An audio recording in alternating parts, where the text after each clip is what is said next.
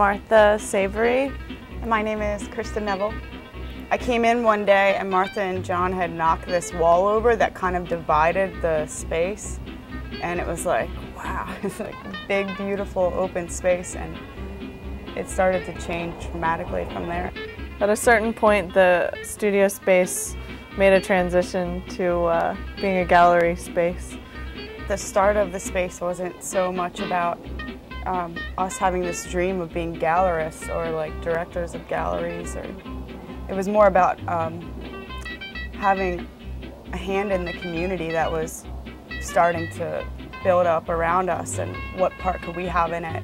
I think it's always important to provide an outlet for young emerging artists to showcase their work and give them as much creative freedom as possible. I think the unique thing about our space is that so far anything that people have thrown at us, we've been able to say, you can go ahead and do that. Oh, well, the name Little Berlin came from, I was at a party around this neighborhood and there's a lot of old industrial buildings that have been taken over by artists and musicians. A guest at this party I was at told me something that I thought was pretty pretentious at the time. She said, I love this area of Philadelphia. It's just like a little Berlin.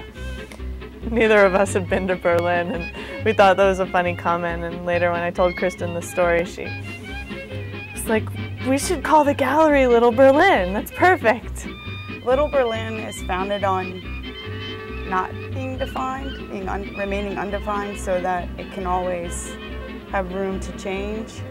I think Little Berlin is important as a do-it-yourself operation to let people know that you can just start something and it becomes really important if you're committed to working with people and committed to an idea. We are learning as we go, and every time we put on another show, we have another experience of affecting people positively, and I think that the more people you can affect positively, the better and more enriched your life becomes.